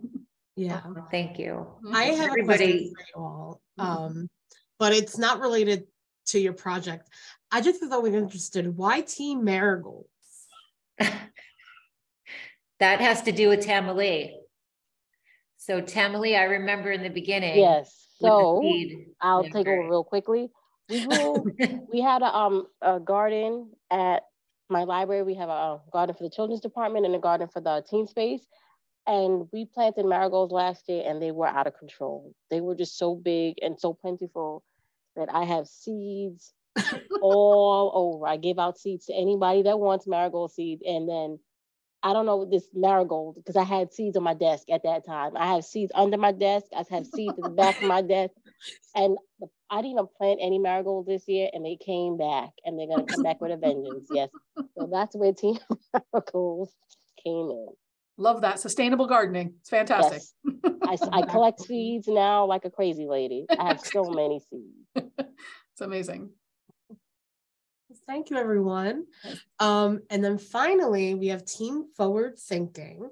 Team Forward Thinking, the modern library is so much more than books or even ebooks. Libraries across the country circulate non-traditional items from their libraries as things, provide access to equipment and training in their maker spaces, hire social workers to help at-risk community members, and more. The process of deciding which services to introduce, getting staff on board, determining policy, and marketing these resources can seem daunting if you're starting from scratch. We will create a toolkit for library staff to help them select and implement non-traditional resources and services in their library step by step. And their advisor is Julia Murphy, who is here and to join us. So thank you for being the team advisor for Team Forward Thinking. And the team members included Angel from the Queens Public Library, Nicole from the Buffalo Erie Town of Tonawanda Kenmore branch. Nicole has a video that will be them speaking because they couldn't be here. And then Richard from the Finkelstein Memorial Library, and then Tabitha from the Patrick Medford Public Library. All right, then turn it over to you all. Hi, everyone. Can you hear me? Yes. I'm really sorry. I'm having an issue with my camera again. So it doesn't look like it will go on, but as long as you can hear me, we can move on. I'm just going to put the slides up.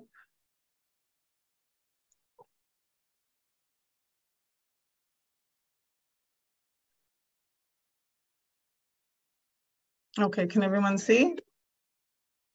Yes.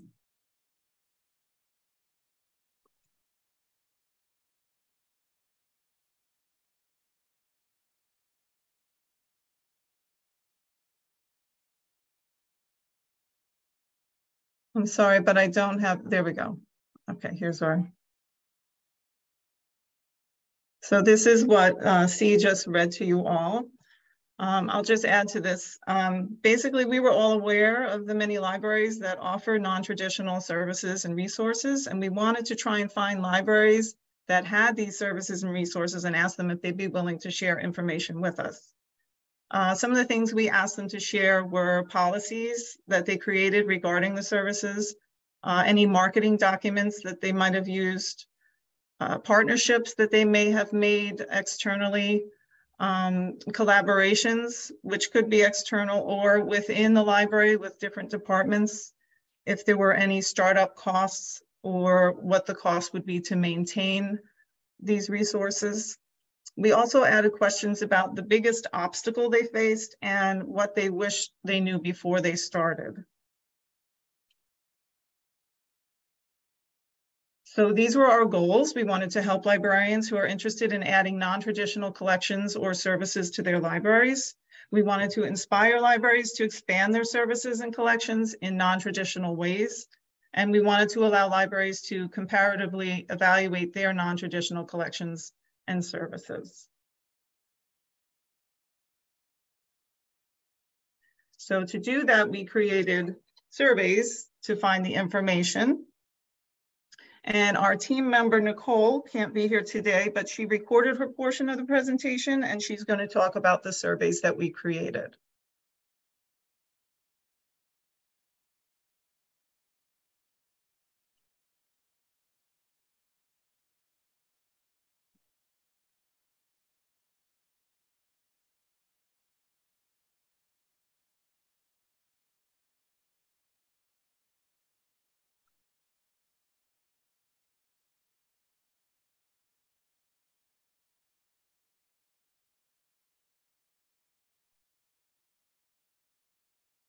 So we can't, I don't think we can hear the video.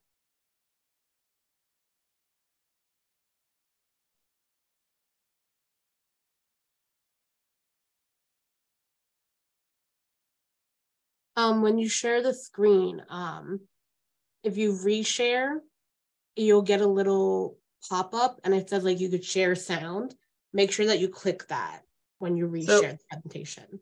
Should I stop sharing and then reshare? Yes. Yeah. And then you're going to reshare, and then when the little pop-up comes up, click share audio.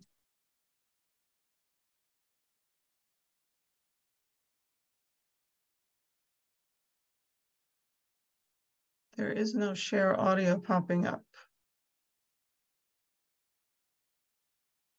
You know, when you click share screen and when you click share screen and it shows you like, oh, which of the screens you're going to choose, that's where you see share audio on that pop-up screen. It might be under advanced though.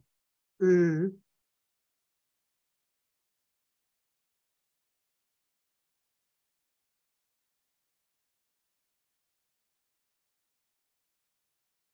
I'm not seeing the pop-up. Could they send you the video? Yeah. Yeah. See, I was just gonna say. I just put the link in the chat. If you can, that's just the link to her MP4 file. So if you can just perfect. I'll do open that. it up. Yeah. Give me 1 second. Thanks, C. Sorry. Yep. Oh no, you're fine. Okay. Give me a second.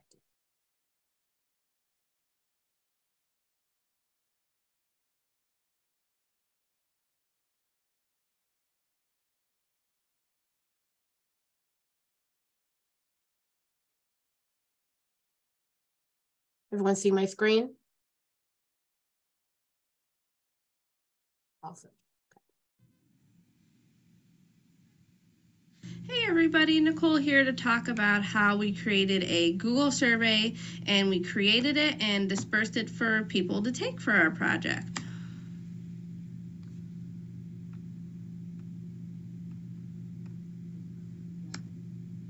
So using the Google survey was the path that we chose to try to get information from people about the non-traditional resources that we use.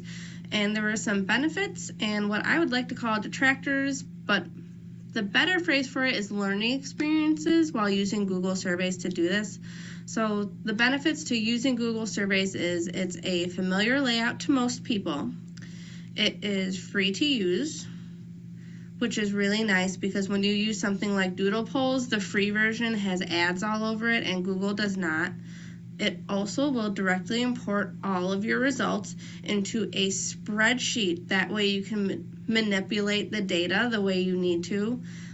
It's easy for everybody to work on if you're doing a group project because you can invite others to have access to it and make changes if they need to. It's easily shareable through a link that you can send to other people. What we already discussed already, no ads, because ad-free is a much cleaner look to do something with.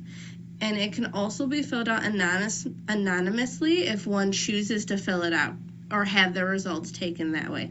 That wasn't the case for us because one of our questions actually was, what is your name and email so we can contact you with a second survey to get some more information with you. So ours wasn't anonymous, but it is an option if you wanted it to be that way. So for what I would like to call learning experiences while using Google survey, there is a file upload feature for responses to questions, which I had never realized was an option while making a Google survey before. And I was really excited to do this because it then put all the responses into separate folders. So that way it also organized all the files so you didn't have to go through and sort through like a plethora of results and documents and knowing that, oh, it's about this topic, that topic, it can do that for you, which was great. However, the drawback to this is that to use that option while using the Google surveys, you have to have a Gmail account. And that is something that is not plainly stated when you enable this feature on your survey. So I went to go and activate it, and there's nothing on there that says that when you go to choose that as a response option. And we did not realize that till later when people were saying they were having problems filling out links. And one might be thinking, well, why didn't you test out trying to fill out the survey before you sent it out? So I did, but the thing is at my work, we use Google accounts for several different things. So there's usually a Google account logged into the computer, which I did not think of at all, unfortunately, when having a coworker test it out and upload different documents to see how they sorted and that everything filled out correctly with the survey. So just a note about the Google surveys, if you want to use this feature, you have to have people comfortable with using a Gmail account to fill it out, which they may not be because of work, because it's a work-related project and they want to use their work emails or not provide an email to fill out the survey. So the next thing was getting the survey out to people. So the survey one, we posted it to listservs, Facebook groups, internally to different emails at our job locations, because there are several branches available to send it to within many of our systems. We got great responses. We got a lot of responses, honestly, which we were really excited about. And with that, they said as well that they would be willing to fill out that second survey, which was great. However, survey 2, we hit some hiccups. We sent out emails to people with a second link to take a second survey. It had a slow response rate. We reached out to people individually. At the beginning of sending out the second survey, we did very briefly hit an issue, which I discussed previously, which was needing to have a Gmail account to log in, but that was resolved fairly quickly and taken out, so that way people did not have to put in a Gmail account. So because we had issues getting some results back, we sent out a second round of emails, just a reminder, being like, hey, sending out the survey to you. We also used NYLA as a resource to see if they could get us a couple more survey responses back, and had them send it out for us, and we did not get the same response rate, which was really interesting because we had such a good response rate for the first survey. And these were people that said they wanted to take a second survey. So what would be helpful, I think, would be, instead of sending multiple surveys sometimes, would be to just send one survey and get the information from people while they want to look at and send you information. So I'm going to sign off and somebody else will start presenting. Have a great day, everybody.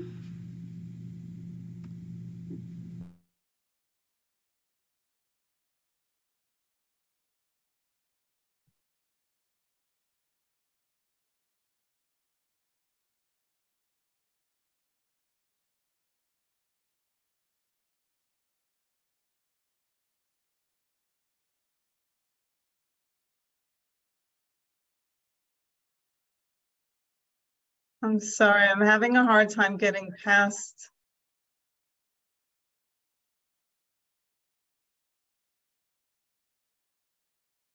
Click the full screen, to get that out. You're not seeing my full screen? We're just seeing the video still.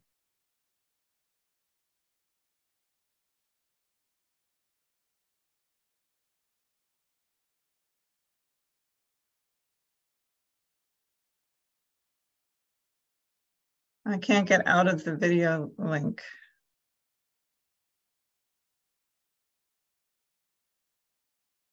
Click escape.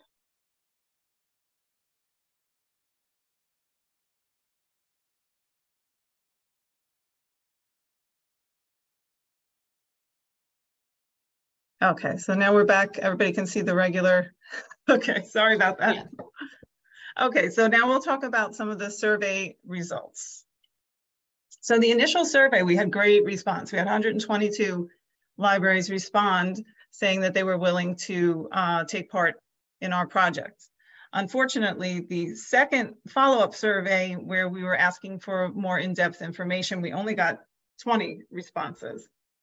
So some of the categories of non-traditional library resources that we saw the most of were library of things, makerspaces, adult education, seed libraries. There was an interesting one with iPads with augmentative and alternative communication apps for people who have trouble speaking. I thought that was a really interesting and specific one. There's also an education resource center just for homeschooling. So they have programs and materials and a whole center just for homeschooling families. There were also health services and social workers and financial literacy. Some of the initial survey results had some interesting things that we didn't get additional information on, but they were things like notaries, repair stations, community gardens, food pantries, and bookmobiles. So one of the questions we asked in the survey was to include any obstacles. And the major obstacle most people said was marketing and just getting the word out to the community about whatever this resource or service was. That they still had, even though these services had been in place for a while, they still had people coming in that didn't know it was available. Storage space came up a lot for people who had Library of Things or maker spaces. That's always an issue. Cost was another issue, depending on what the service was, whether or not they had money in the budget or needed to get a grant to make it happen. Another one of the top things was time. Everyone underestimated the amount of time it was going to take to organize and prepare for the services and resources that they were offering at their libraries. And I think the top three was probably staff training. So a lot of the libraries mentioned that the time it took to train their staff, either for maker spaces or for checking out Library of Things or for other services they offered, took a lot longer than they thought. This one was regarding Library of Things. A lot of the libraries said they didn't budget enough for replacement parts. So when things get damaged or go missing, it was important to have some money on the side so that they could replace things as they went. And an interesting note for the homeschooling was that the homeschooling families wanted library space in addition to just resources and the collection and the materials, and they weren't expecting that. Also regarding adult education, the staff mentioned that they underestimated the time it would take to help teach the older adults technology terms and vocabulary, and they underestimated the amount of time they would need to practice their skills. So most popular items, this really refers to the Library of Things category. I just thought these were interesting and really varied depending on the community that these libraries were in. So museum passes was definitely number one. Hotspots was up there. Portable DVD players, metal detectors, VR goggles, state park passes, Chromebooks, and Nintendo Switch. That wasn't very surprising. What was surprising was a record player and American Girl dolls, snowshoes. I'm guessing it snows a lot where that library is. And then yard games and things. So we took all this information and we created a wiki with it. And now Tabitha will talk to you about the wiki. Thanks, Angel.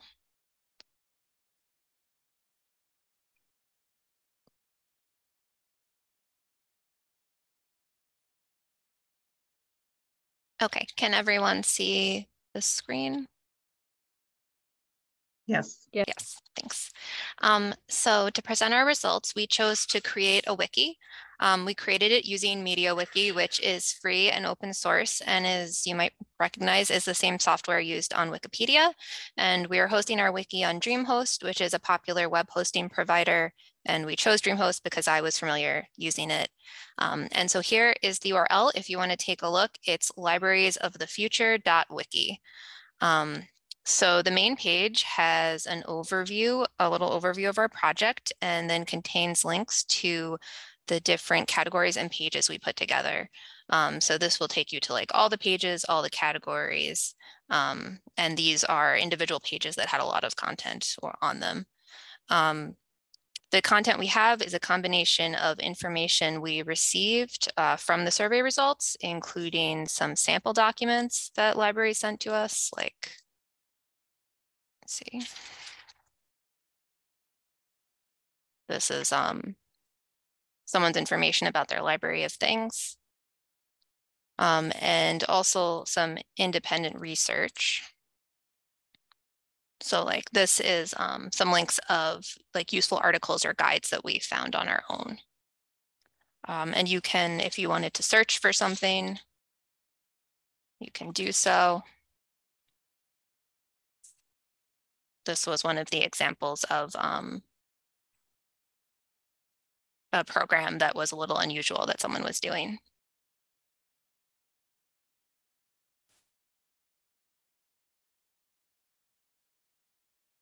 So what are the benefits of using a wiki? We wanted something that could be changed and added to indefinitely in case we wanted to maintain the wiki after the class ended. It's available on the internet to anyone with a simple link. We all had our own logins for the wiki, and we can add as many users as we want. So if in the future someone wanted to add their own library's information on there, we could make them an account and they could do so. And we wanted the sample documents to be available to viewers, so we're able to upload them directly to the wiki and have them hosted here rather than hosting them on one of our personal accounts or, linking to the library's website and hoping that they don't, change the link. In addition, I had shown you how we had chosen to structure it, but the wiki format allows you to organize your content as you see best and to rearrange things fairly easily. There are a couple of drawbacks. One is cost. There is a small monthly fee required to maintain a website on DreamHost, but the main one was that there is a bit of a learning curve to using MediaWiki. It did require some tech skills to get set up, and the most effective way to edit it is by using the source editor, which involves like a simplified markup language. So if you're familiar with either editing HTML or for the web or with cataloging, I don't think it would be an issue, but if you're new to that type of editing, it can be difficult to get used to. So once again, if you'd like to take a look, it's librariesofthefuture.wiki and it's live. You can see everything we have on there. And now we are going to go to Richard.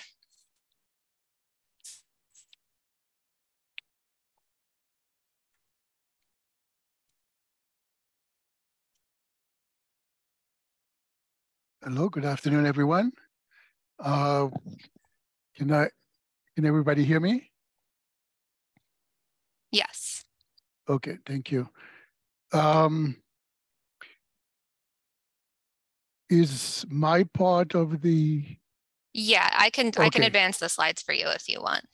All right, so this part of the project, fourth and last part I worked on, I had the responsibility to look for the contents, such as the links that are in our wiki to the makerspace technologies, the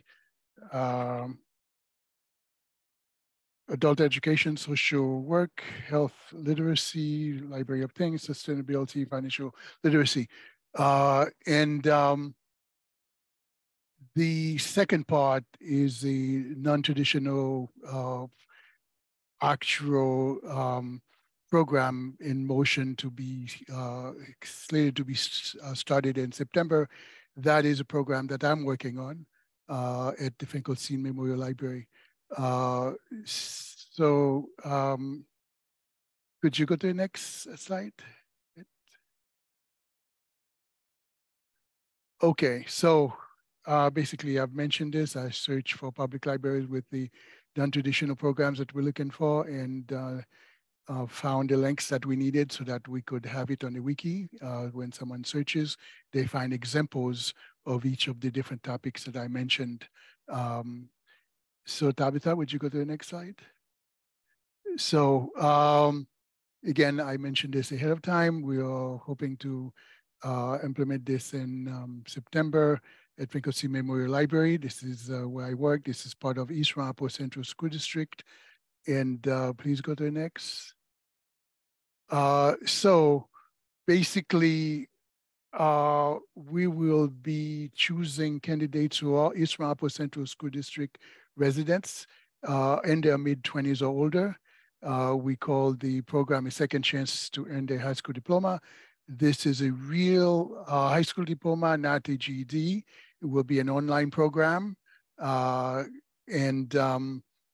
difference between this and let's say other programs where persons have access to the a website and simply do their work is that we have the means, and we intend to continue to find the means to provide half of the tuition for the students.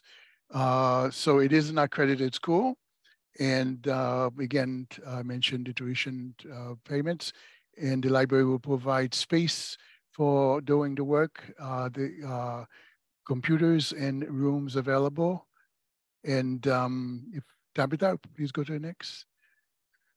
So our goal is to help. It sounds perhaps a bit grandiose, but as we go through, you'll see why I'm saying that. Help people who are living in poverty, getting out of there. People who did not graduate from high school, have difficulty with BOCES. We're not competing with BOCES. So we're doing our absolute best that those people we're serving are beyond BOCES days. And we are the next possibility for them. Again, I mentioned they're mid-20s, so they've passed the general entry into BOCES program. And also those who need assistance to pay for this program. Tabitha, the next, please. So to sort of document what are we saying in terms of alleviating from poverty levels, this is a report from New York State Controller DiNapoli points out that nearly 14% of New Yorkers live in poverty, surpassing national average. So we believe that we, from the public libraries, and our purpose, one of our purposes is to take this further beyond this library to see how other public libraries will be willing to participate. And New York, hopefully we'll take it beyond that too. So if we can do this, if we can help those who cannot, who pass the age of getting the high school diploma on their own and not become desperate and just live day to day in their poverty, not willing to make an effort because they don't see a means. If we can bring this to them, we can help them, and that can help New York State, and that can go also beyond into the world. As we hear from the United Nations, we all can make a difference, little, but still can make a difference in terms of helping those who are poor and hungry in our world. So Tabitha, next one, please. So to achieve our goals, well, basically we are participating in New York United Nations, let's say, goals. Goal 1 is to end poverty wherever we can. Goal 3, ensure health. Of course, as we help those who are unable to get out of poverty, we will be helping them have healthier lives also. Goal 4 is the actual specific focus, ensure inclusive and equitable quality of education, promote lifelong learning. So we do that in general at the library, but this is an added effort in addition to having had a program to help persons from other countries learn English. We have had for a decade and a half here at Franco-Scene Library. So we are expanding to one level further. Helping people learn a little bit of English is great. I don't mean just a little bit, but to learn English is great, but helping them go to the next level can make a very big difference in their lives. Tabitha, the next, please. So what we'll be looking for the applicants, what we'll be looking from them is a letter stating their information and generally why they feel they qualify for the program, how will it help them, and also state their need to for assistance to pay for this program. Tabitha, the next. So evaluating this letter through the library, will help us determine who has the aptitude to complete this education, and also meeting the demographics criteria. Tabitha? So to make this possible, funding, we have earned a grant from OCLS, and also we have requested grants from our state senator, Bill Weber, and also Assemblyman John McGowan, who serve, these are the districts where the Finkelstein Library is. And we will continue to apply for grants to fund this program. And we believe that we can get that from our elected officials. So the second part in terms of how are we implementing this, we will use our technology room, which is used for computer classes. When it's not in use, it will be available for these for this program for continuing education to learn that high school diploma online. And Tabitha, I guess that was it. Yes. So questions. This was it. So we hope that you find this program useful, and look for more information about it. Contact us at Finkelstein Library. We're happy to participate with you. We'd like this to be an example of a project that can be used to make a difference in New York State and beyond. That's it. We're done. Questions? Thank you. Any Thank you. questions? Got through all the presentations. Any closing thoughts for team forward thinking? I think you guys did a great job. It's a cool thing that you took on more than just looking at one kind of unconventional thing that libraries are doing. I like the sort of holistic approach, because that's what libraries do, is look for, I mean, even Library of Things, right, is born out of this desire to, like, what could we do that we're not doing that would be useful to our communities? And certainly the program Richard was talking about would be useful to our communities. It's the same way I think NYLA is working on a grant right now with a group that's looking at alternate pathways to librarianship to try and remove barriers to access to the degree, because not everybody working in libraries has the degree, and part of that's because we make it difficult. So I think you guys did a really nice job at looking at kind of the whole picture and thinking outside the box.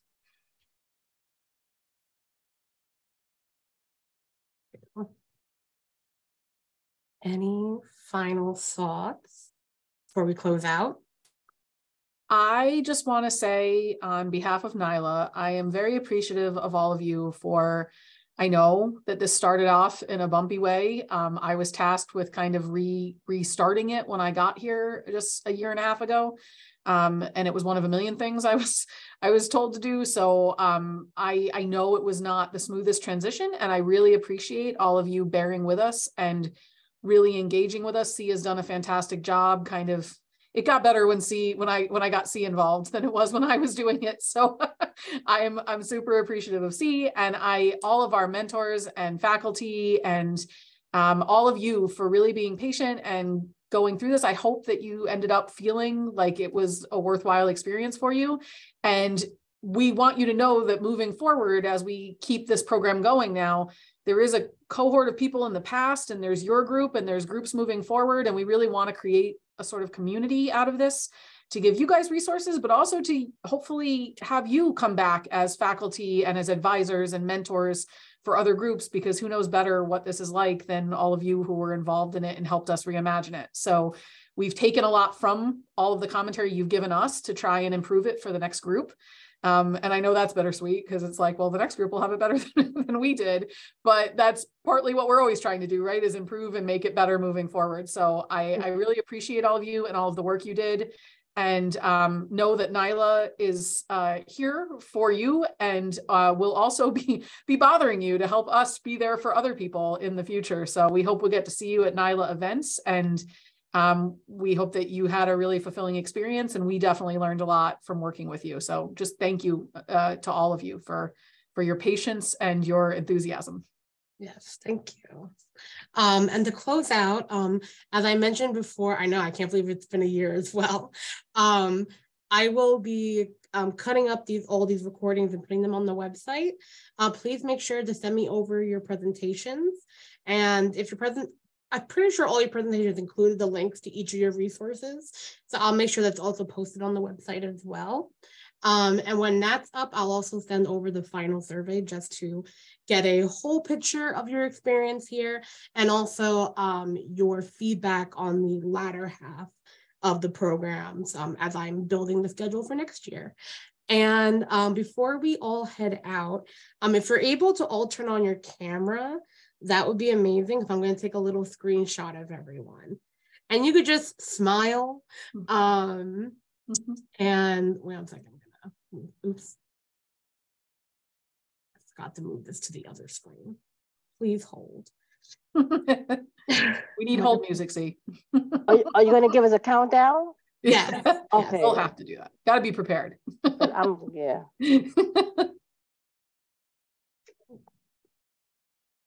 Yeah. Okay. Getting the hang of this. Okay. Now, all right. So. I'll send you a picture, see. Ready, set, smile.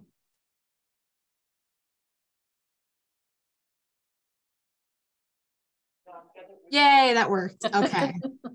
Excellent. And you'll all be getting your packages in the mail shortly. So yes, be on the look for those. Cute. Well, thank you. That's it, y'all. Yes. Thank you, everyone. And thank you, Steve, because you helped out a lot, because I have a lot of questions and you answered all of them. Thank you. Yes. Steve's the best. And yes, I'll email all the links as well. So all right. Have a great day, everybody. Thank you. Bye, everyone. Bye. Congratulations. Yes, congratulations, everybody. Thank you. Thank you.